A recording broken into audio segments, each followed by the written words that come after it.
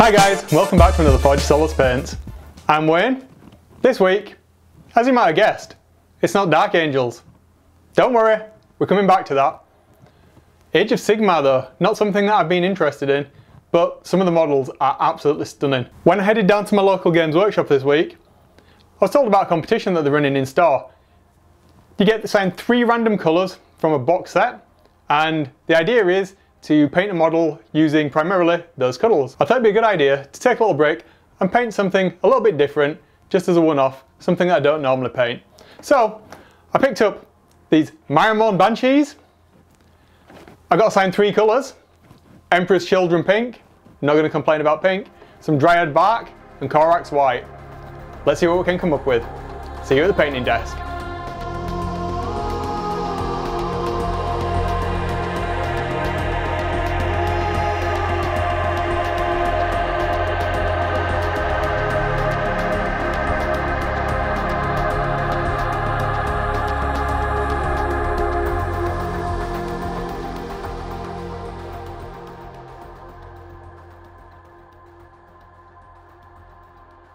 Welcome back to another one of these painting videos, guys. Bit of a break this week. I just thought I would have a chat over me painting this Myremourn Banshee. Had a really good time doing it, to be honest. It's my first time really painting an Age of Sigmar only mini.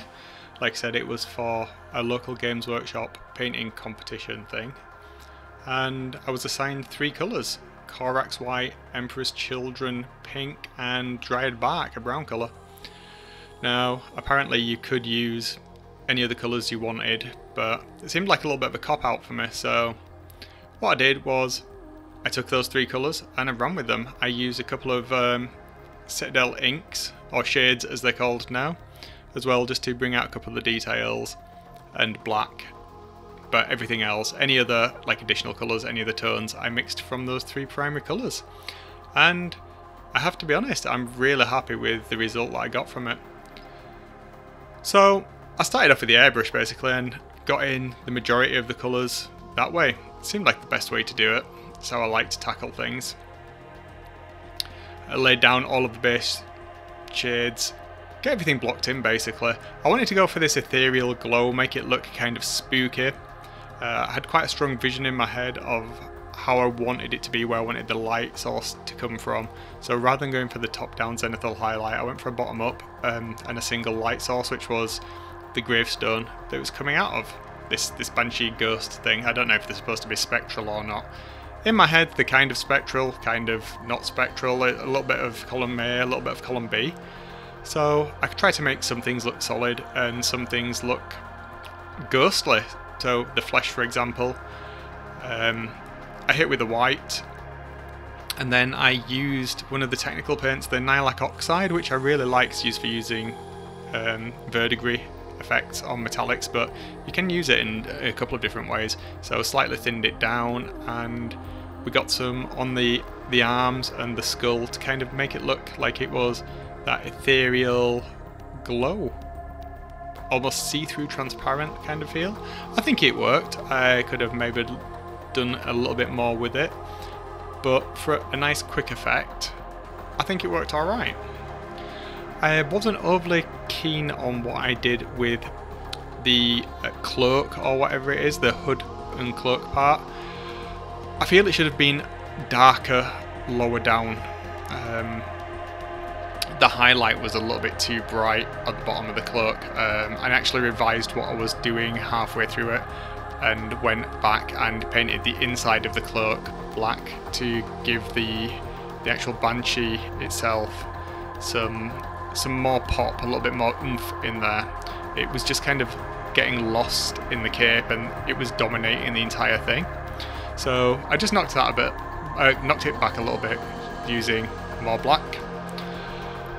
Finally, I did the standard hedge highlighting. I tried to draw attention up to the face. I wanted the eye to be drawn from the lightest point, which in this case was the bottom of the mini where the light source was, up to the face as you would normally want. So I over highlighted the face. I know it's not technically correct considering where the highlight's supposed to be coming from, but what you're gonna do, you go with the rule of cool. I don't know, maybe there is a full moon that night where the mini's posed, and it's getting some light from the moon shining down on the face and just bringing out those skull looks.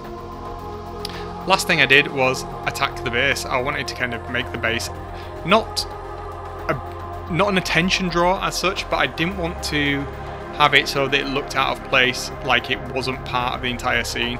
I didn't want to go to the whole length of building a small diorama for this, but you know, this base is really well sculpted. There's some wonderful details on there, and I wanted to do them justice and really tie it together.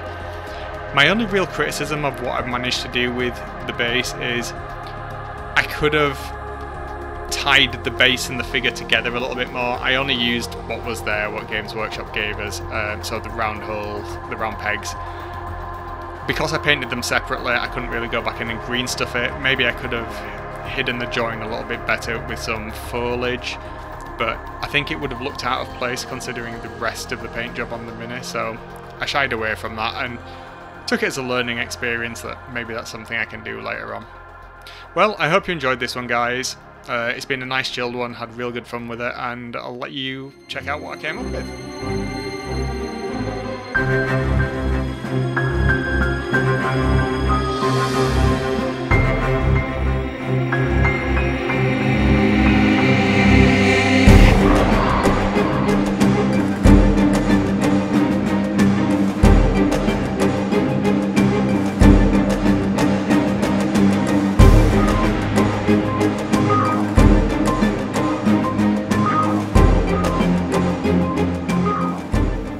Occasionally, I do like to do a challenge, especially something a little bit different like this. And it didn't take me too long, so it didn't eat into my hobby schedule of painting my Dark Angels. Don't want to incur anybody's wrath there. Well, that was really good fun. Enjoyed doing that. Something a little bit different, not Space Marine related, and I have seen those miniatures kicking around for a while on Instagram. Some amazing paint jobs out there. Mine doesn't do it justice, but it's a great sculpt and I had fun. And more importantly, I got to join in with my local hobby community doing something in my local game store. What about you guys? Do you take part in the local competitions? Be sure to let me know down in the comments. Well guys, that's it for this week. Don't forget you can find me live streaming over on YouTube. You can hit me up on Instagram, Twitter, all of the other socials. And until next time guys, remember, if you're going to do crack, make sure it's plastic. See ya!